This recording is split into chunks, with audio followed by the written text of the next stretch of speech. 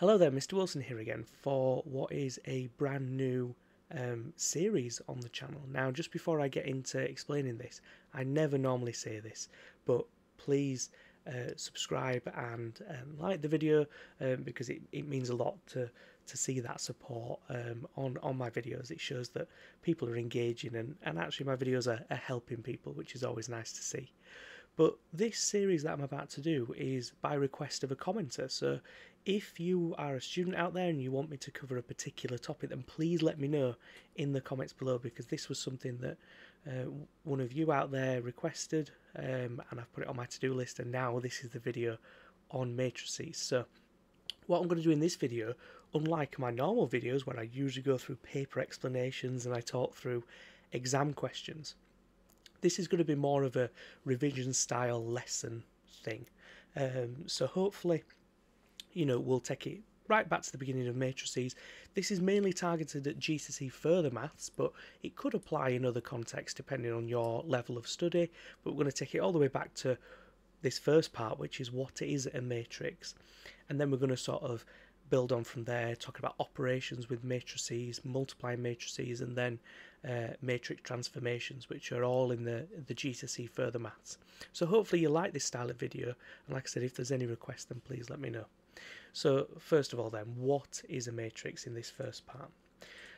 Well, a matrix is just an array of numbers. Basically, it's just an arrangement of numbers. Now, computers usually use matrices for information, right? They usually use like a matrix format to compact a large amount of information.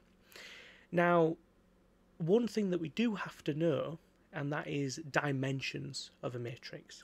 Now, the dimensions of a matrix are n times m, well, we say n by m in this case, where n is the number of rows and n is the number of columns. So, for example, in this first matrix here, rows go across and columns go down.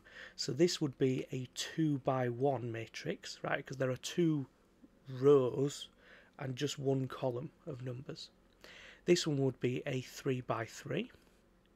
This one here would be a 2 by 2.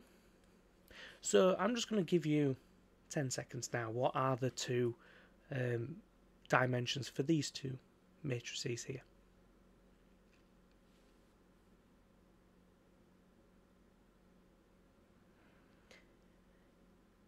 Now, you might have obviously worked out that there's going to be 2 rows and there's 4 columns. This is a 2 by 4 matrix. And this is 1 row, 4 columns. So this is a 1 by 4 matrix, like that. Now, matrices are usually denoted by a bold capital letter, right? So, for example, that would be the matrix A. Now, this is very common at degree level maths, right? When you talk about matrices, and matrices are a huge part of degree level maths, especially in the first few years, when you're sort of learning the basics of very abstract algebra. But this notation is very common at a high level, using bold letters. Now, obviously, to do a bold letter handwritten is quite difficult, so there have been some other cases where some other mathematicians use a different notation if it's been handwritten, but usually if it's been printed like this, it will be a bold capital letter. Now, the numbers in the matrix are called elements. Like I said, these are just numbers, information usually compacted into this arrangement. Now, there are a couple of other things that we need to know about matrices. Now, if we look at this one here, this one is unique, right? It was a 3 by 3 matrix. If the number of rows and the number of columns are the same, right, and in this case we've got 2 of them actually, this is a 2 by 2, well, we call it a square matrix. So a square matrix, and you'll see a lot of square matrices in GCSE further maths because 2 by 2s are very common, but a square matrix is when the number of rows is equal to the number of columns. So, for example, we've got you can have a 1 by 1, which is just a number. You can have a 2 by 2.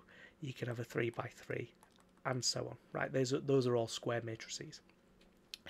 There are a couple of other important matrices that we need to know. So I'm just going to sort of put a new page in here, and I'm just going to write some stuff in. So need to know. So obviously we have our square matrices that I've just talked about, but I'm not going to rewrite the definition of that, of what a square matrix is. By the way, matrices is plural for matrix, if that wasn't already made clear. We've also got something called the zero matrix. Now, the zero matrix is quite rare at GCSE Further Maths, but definitely common at a high level. The zero matrix is basically where every element, remember we call numbers in a matrix elements, every element is zero, right? So, e.g., the zero matrix for a 3 by 3, so 3 by 3 zero matrix, would look something like this. It would be 0, 0, 0, 0, 0, 0, 0, 0, 0. Would you have thought it, right? So every element is 0 for a zero matrix. Now, what else could we, what other pieces of information do we need to know? Well, one other extra thing we need to know, and this is very important for GCSE Further Maths, is something called the identity matrix. So the identity matrix, and I would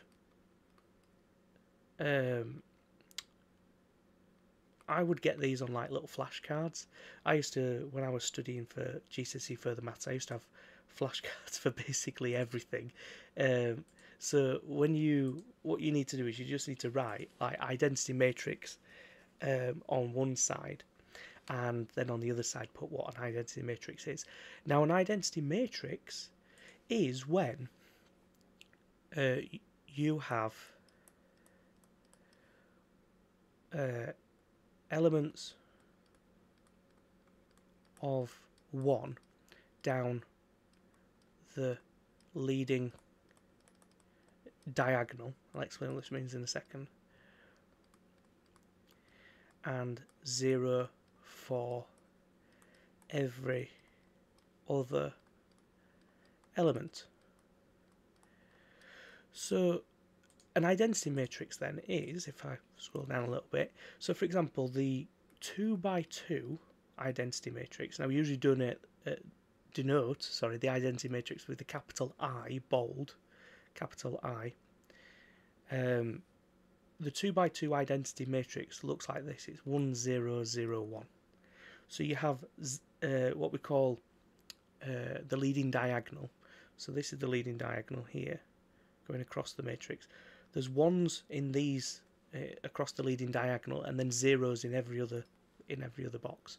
So for example, the 3 by 3 identity matrix is 1, 0, 0, 0, 1, 0, 0, 0, 1. Right, because it is ones down this leading diagonal and then zeros in every other position, and that would be the 3 by 3. This is the one you need to know for GCSE Further Maths, the 2 by 2 identity matrix, 1, 0, 0, 1, a very, very useful matrix, and we'll talk more about it when we do like operations and we do transformations as well, because the identity matrix has a very specific transformation, and I don't want to spoil it right now, but its transformation is very unique in how it works. So absolutely something that we need to know. And again, I would sort of flashcard that up just so we don't forget that piece of information. Now, you might notice, just on a side note, just before we sort of get into the introducing things about like how matrices add together and things like that, you might notice that how I write my matrices, I use square brackets. Now, let me just add in a new page. There are sort of a few mindsets about matrices. Some people like to do curly brackets. Some people like to do square brackets. And some people like to do like really fancy brackets. Now, personally, technically, it's personal preference. I don't really feel like there's a convention, right? It all depends on how you were sort of brought up in your mathematical studies. I always use these sort of curvy brackets for vectors. So usually, like I would write the vector 1, 2 in sort of curvy brackets, is how I like to call them. But square brackets I use for matrices. So whether it be a 2 by 2 or a 3x3 or a 4x4. I use square brackets for matrices. These curvy brackets, or I call them fancy brackets, I usually use fancy brackets for sets, which is a completely different thing in mathematics. So like when you get to A-level students will know a lot about sets, but like the set of everything that is x, but x has to be greater than or equal to 3. That's when you use curvy brackets. Curvy brackets are definitely for sets, in my opinion. But between curvy and square brackets, I don't really feel like there's a definite answer to which is the right one. I've just always used these square brackets for matrices and curvy brackets for vectors, but that's just personal preference. So it's however you want to write it is what I'm trying to say. Okay, what I'm going to do then is I'm going to leave it there for this part, because I've just explained the very basics of what a matrix is. So a matrix, as just a reminder, it's just a collection of elements, we call these, numbers, arranged in a either square or rectangular formation with brackets going around. Now, obviously these have curved brackets on, right, for these, on these slides, but personally I use square ones, and that doesn't, not necessarily the be all and end all. We need to know what a square matrix is. So remember, a square matrix is when the number of rows equals the number of columns, so 1 by 1, 2 by 2, 3 by 3, and so on. We need to know the zero matrix, although not very common, and then the identity matrix, absolutely essential for GCSE further maths. We need to know what the identity matrix is. We're leading diagonals down the one, and we're going to talk about in the next part and the subsequent parts about why the identity matrix is so special. And we also need to remember that the way we write the dimensions of matrix is always the number of rows first, then the number of columns, which is kind of counterintuitive, because you would think it's like across then down, because like coordinates is always across then up or down, but it's actually how many rows, how many go across, by how many columns. So just make sure we really remember that idea. So in the next part then we're going to look at things like these. Now again, I'm not hating on the curvy brackets, but I would use square brackets. We're going to have a look at adding and subtracting matrices. We're going to have a look at when you multiply a matrix by a whole number, what we call a scalar multiple. And then we're going to even look at when you multiply matrices together like this. So that's what we're going to have a look at in the next part, so operations and matrices. So hopefully you've enjoyed this video. Hopefully it's been something that's been a little bit different for you, something that I'll put it on this title page, something that's hopefully a different format that is more sort of appealing to the sort of revision side of things, but also maybe just a recap on a lesson that you've done recently. You might have learned about matrices in a lesson, you think, I didn't really quite get it. That's maths, right? There's been times where I've walked into many times I walked into a lesson or a university lecture. I sat down for 2 hours, walked out and gone, I have absolutely no idea what that lecture was on about. And it taking hours upon hours of study to try and get it to sink in, because it just wouldn't at the time, and that's maths. Sometimes it does take a long time, but hopefully this video will have sort of rejogged the memory a little bit for some of you out there. But join me in the next part, and all I want to say is thank you so much for watching, and I hope you have a fantastic day.